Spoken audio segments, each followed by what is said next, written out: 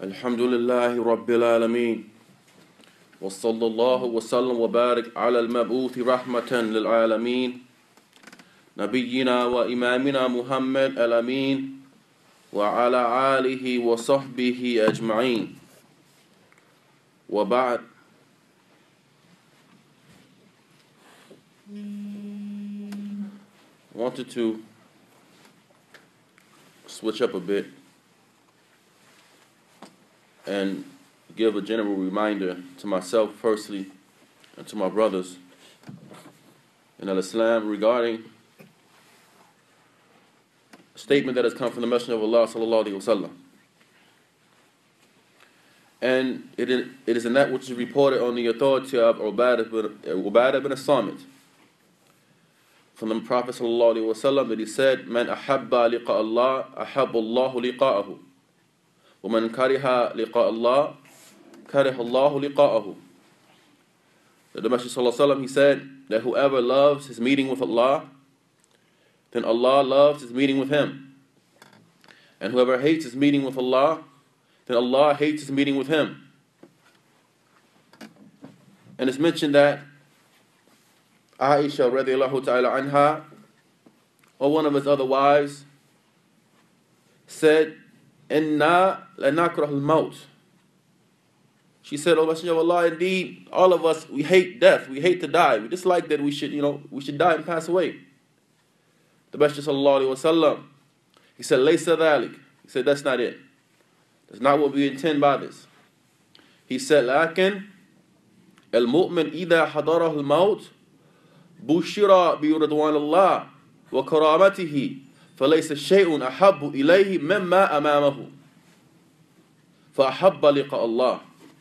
He said that the believer, when death is present upon him, then he is given glad tidings of the pleasure of Allah subhanahu wa ta'ala and Allah's nobility for him.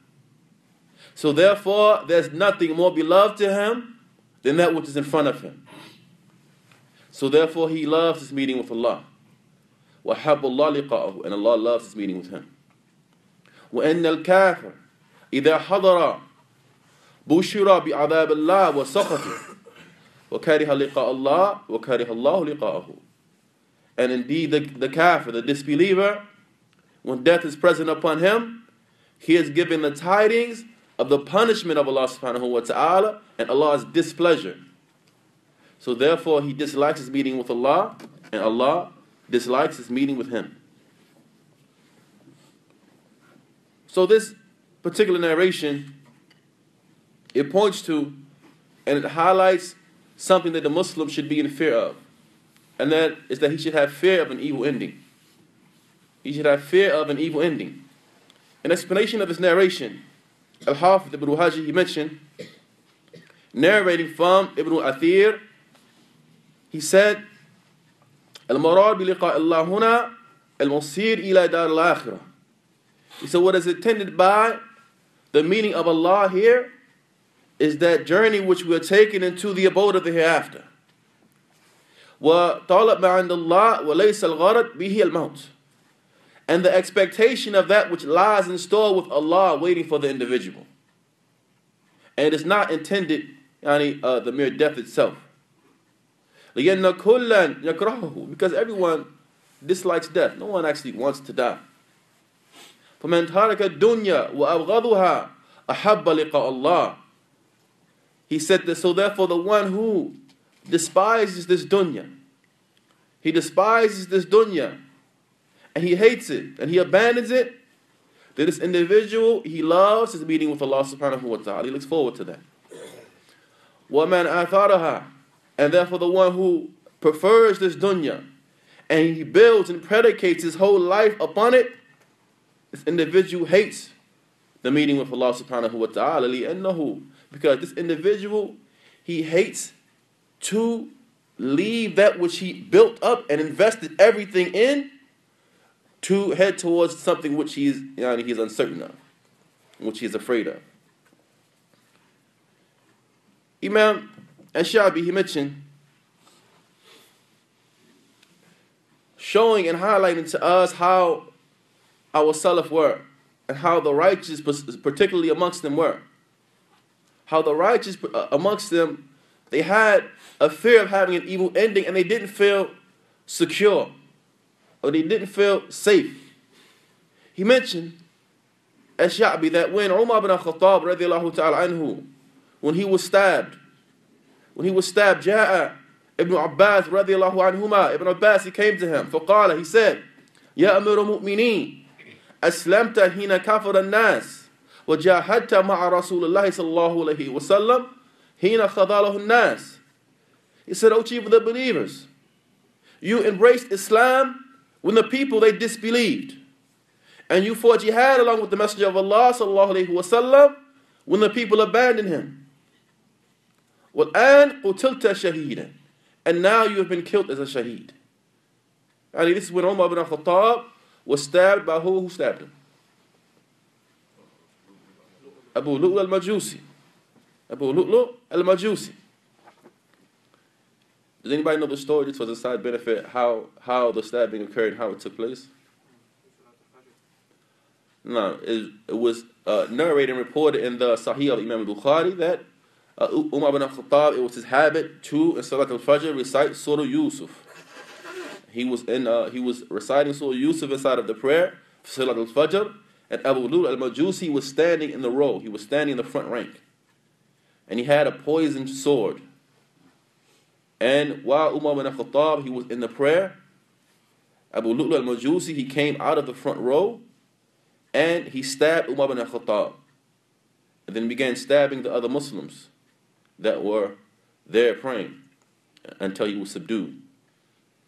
And when Umar ibn al-Khattab radiallahu ta'ala anhu found out who had stabbed him, well, an amazing thing is that Umar ibn al-Khattab, after being stabbed, his concern was for what? For the prayer. So he grabbed who? Abdurrahman ibn Auf, pulled him to the front and told him to continue the prayer. Continue the prayer. And afterwards, Umar ibn al-Khattab, his concern was he wanted to know who it was that stabbed him. Who it was that stabbed him. And when he found out, he praised Allah. He said, Alhamdulillah, I praise Allah who has not allowed me to be killed by someone who claims to be Muslim. Aboo Lu'lu al-Majusi, he was a kafir. He was a kafir. He was a disbeliever who was from amongst those prisoners of war from the wars when they were fighting against the Majus. Now, so when Umar, he was stabbed, Ibn Abbas, he came to him, and it was apparent that death was due, that death was imminent and death was upon him. And he came to him giving him glad tidings of his virtues, mentioning some of his virtues. You embraced Islam when everybody else disbelieved. Naam, and you fought jihad along with the Masjid of Allah sallallahu when everybody abandoned him, and now you've been killed as a shaheed. He said, وَلَمْ يَخْتَلَفْ عَلَيْكَ اثْنَانِ. And two people don't differ regarding you. I mean, everybody knows your virtues and how great you are. وَتَوُفِيَ رَسُولُ اللَّهِ صَلَّى اللَّهُ عَلَيْهِ وَسَلَّمَ وَهُوَ عَنْكَ رَاضٍ. And the Messenger of Allah died while he was pleased with you. He died being pleased with you. فَقَالَ لَهُ. So Umar said to him, عَيْدْ مَقَالَتِهِ. Say it again. Say it again. So Ibn Abbas, he repeated his statement. So therefore, Umar, he said that al-maghrur, the one who has been deceived, is the one whose own actions deceive him. He is deceived by his own actions.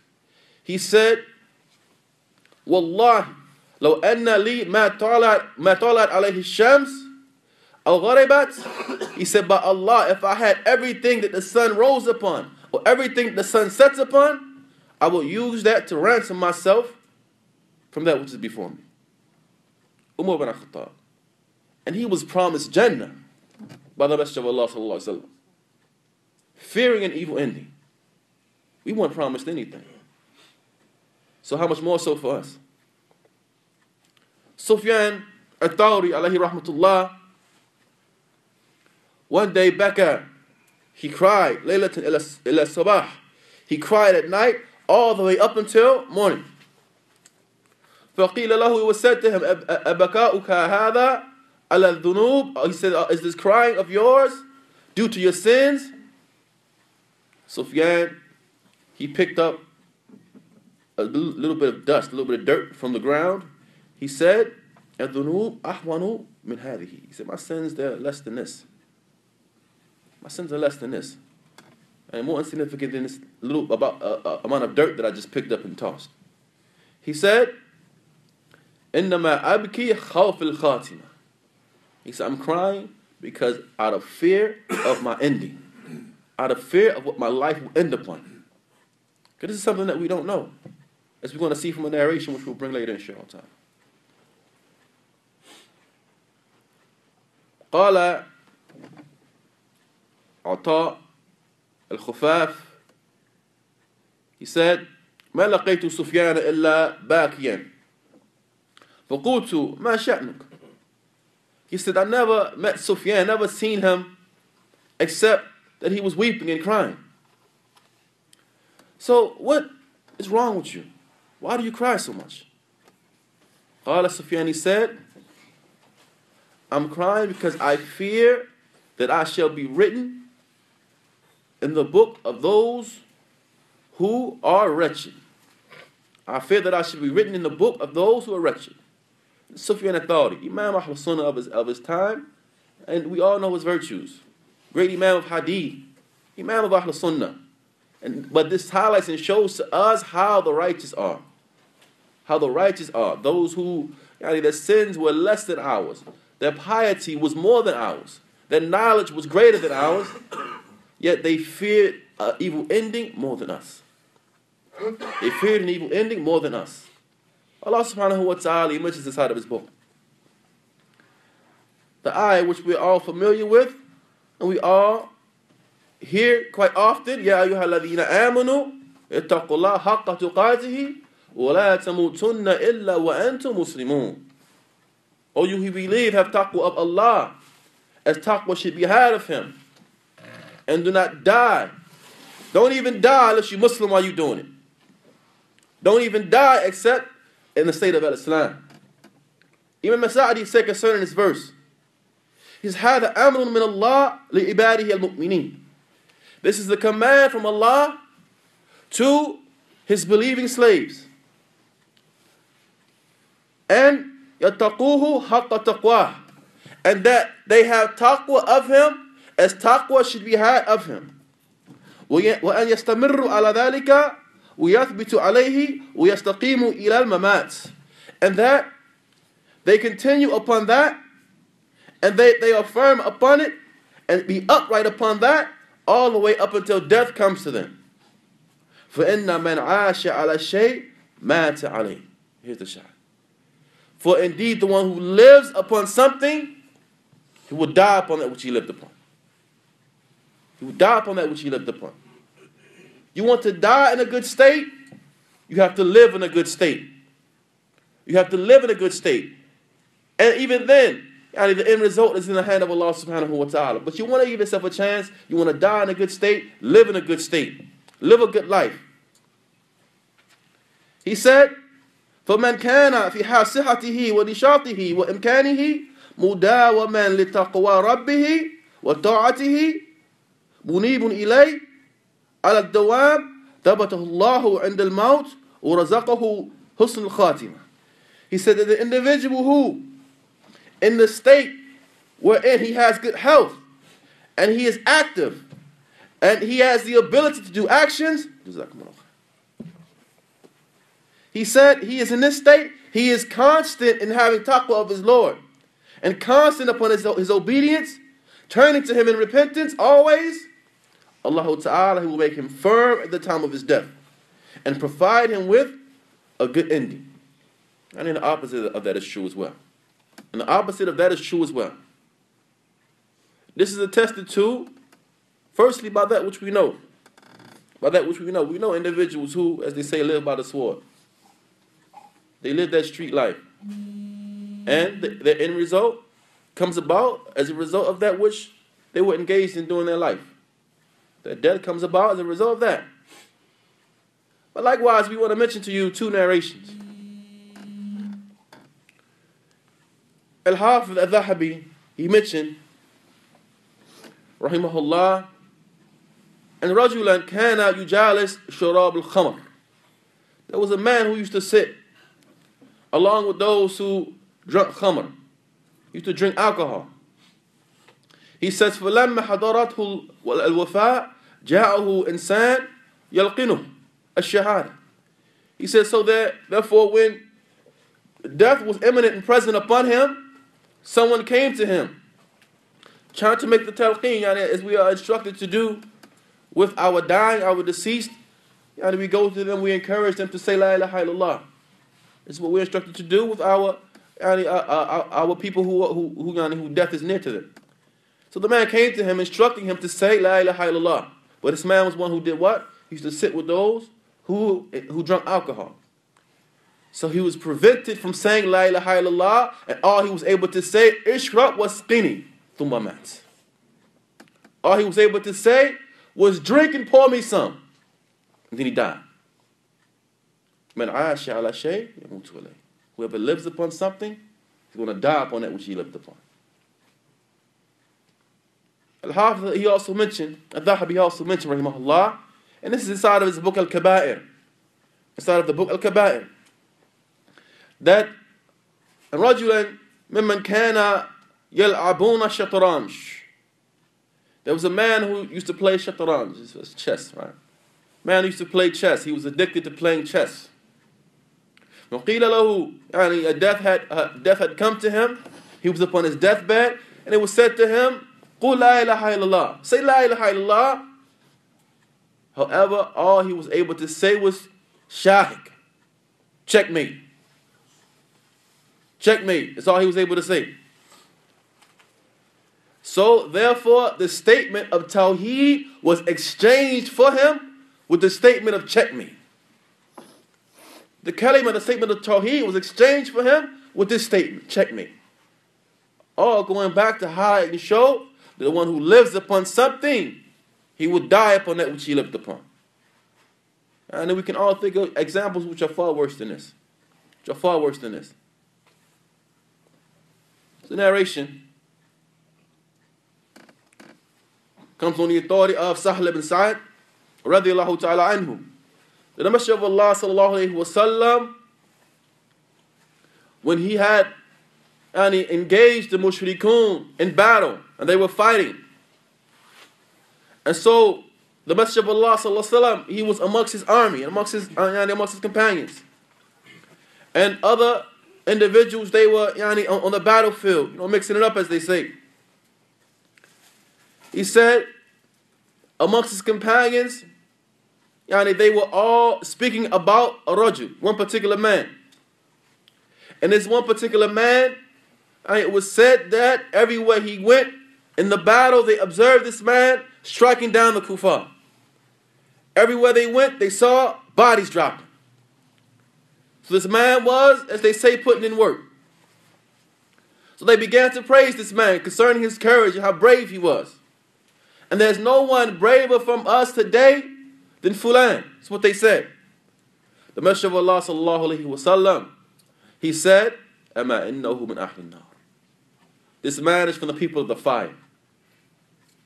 So the companions, they were amazed at this because they saw what they saw. They know that all of the work this man was putting in. They were amazed at this. So they say, oh Messenger of Allah, this man, he's putting all his work, as they say, he's doing all these actions, fighting this valiantly. How is he from the people of the fire? He repeated his statement, this man is from the people of the fire. So, قال رجل من القوم, so a man from amongst the companions, he said, I'm going to go follow this man to see. I'm going to follow this man to see why the Messenger of Allah sallallahu alaihi wasallam said what he said concerning him. He said, فَخَرَجَ مَعَهُ. So he said, so this man, he exited with him. وَكُلَّمَا وَقَفَ مَعَهُ. Every time the man stopped, he stopped along with him. وَإِذَا أَسْرَعَ مَعَهُ. And when the man hastened forth and moved about, he hastened forth with him. قَالَ فَجُرِحْ الرَّجُلُ. So the man, he caught a wound.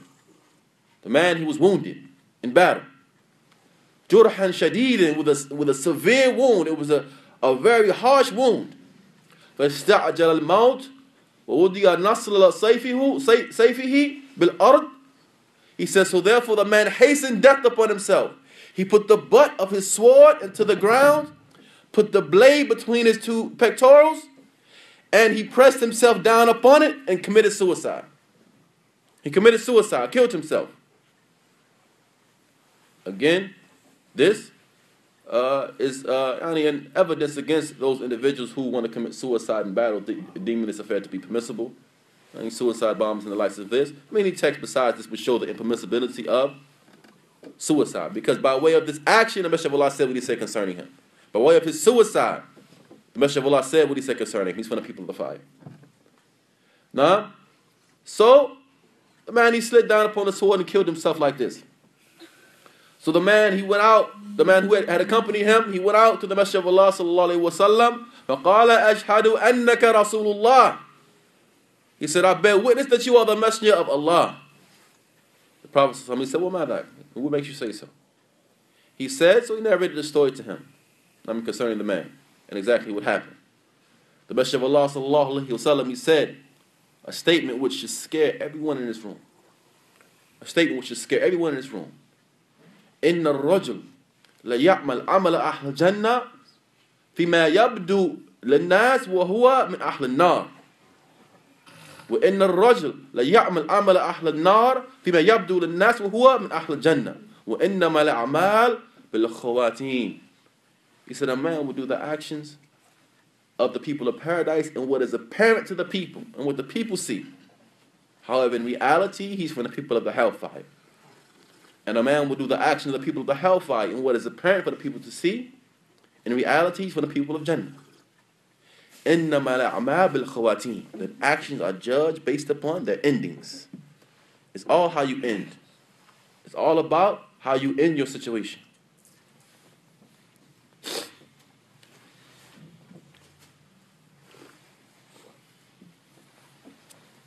So having an evil ending, ikhwan, it is of two levels. It is of two levels. The first level of having an evil ending, it takes place ala al-qalb, upon the heart of the individual. Inda sakarat al-maut, yani when death comes, when the throes of death, when they come to the individual, and its terrors come to the person, he is afflicted with doubt in Allah subhanahu wa ta'ala. He is afflicted with doubt. Once that death is imminent, he begins to doubt in the promise of Allah subhanahu wa ta'ala. Nah? Or he rejects the promise of Allah subhanahu wa ta'ala altogether, and his soul is taken away upon that, upon shak billah, upon doubting in Allah subhanahu wa ta'ala. And this is the worst. This is the worst. Nah?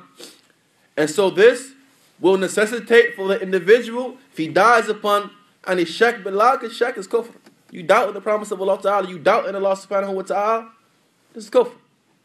So the soul is taken up on that, and this will necessitate for the person now that he shall be within the fire forever. And the second type of evil ending, it is less than the first. It is that when death comes to the person, then he is afflicted with and severe thoughts about that which he's leaving behind. And his family, his loved ones, this dunya that he built up. And he has an inclination towards that. And a desire for that.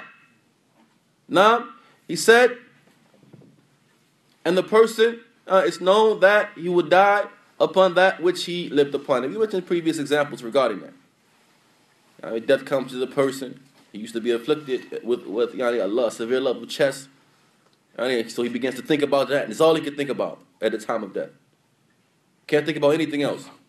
And the other example we mentioned concerning the individual who used to drink alcohol constantly and sit with those who did so. Death came to him, that's all he could think about, was what his heart was inclined towards in this dunya. Nah? And death comes to him like that. So therefore the one who lives upon something, he will die upon that particular affair.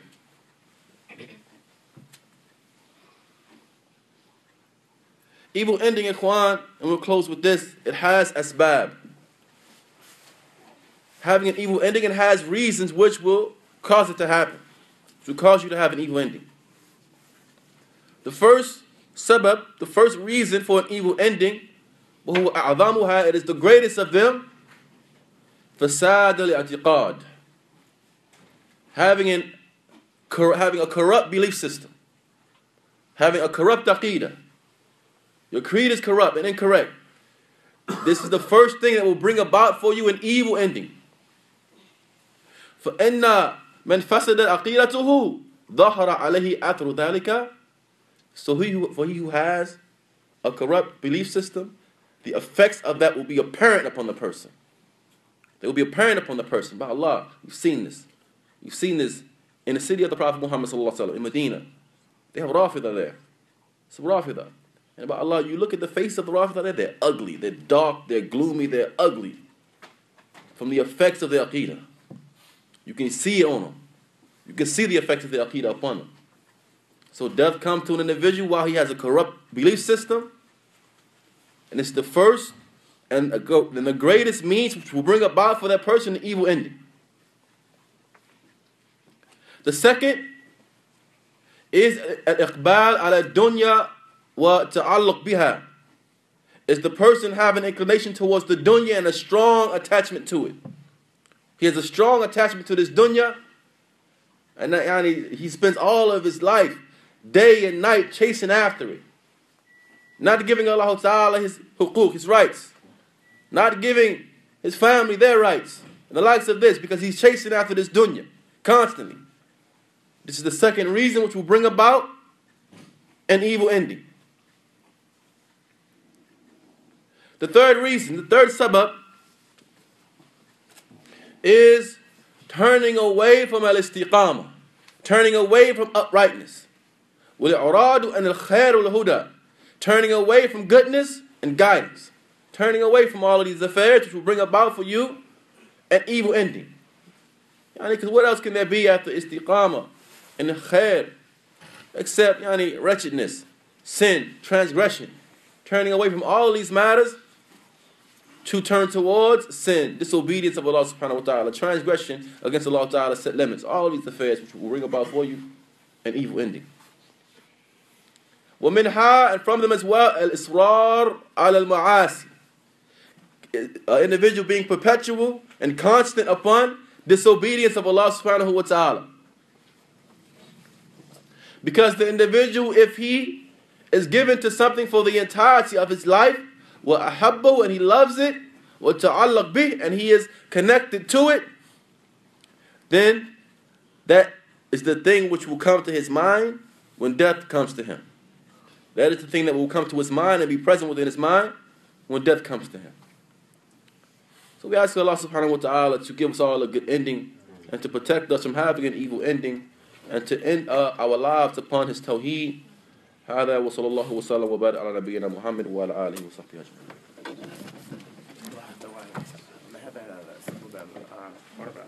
الرابع الإصرار على المعاصي